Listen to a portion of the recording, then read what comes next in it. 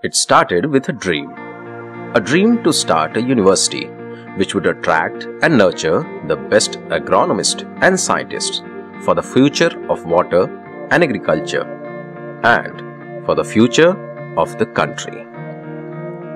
A challenging barren landscape with deep gorges and many undulations was in our backyard.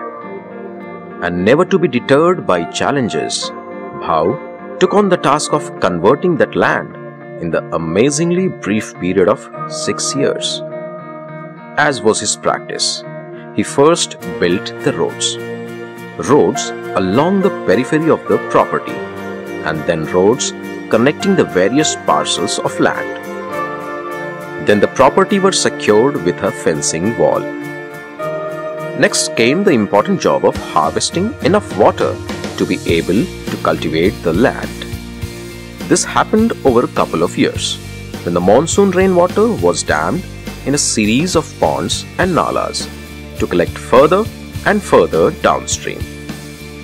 Nalas were created and the overflow created more nalas and ponds. Each of these was allowed to flow only into the next one. None of the water was wasted.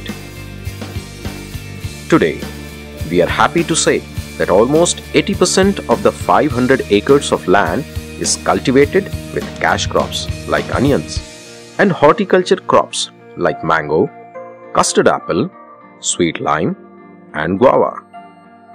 Bhau, the patron of this project, passed away on the 25th of February this year.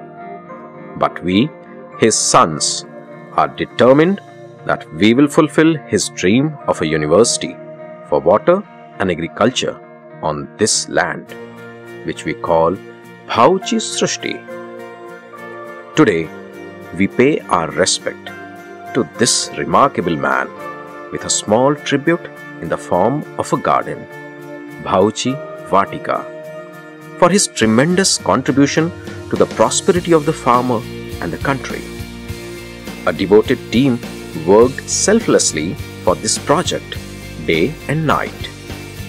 If Bhau were alive today, he would have been delighted with the dedication of his beloved associates.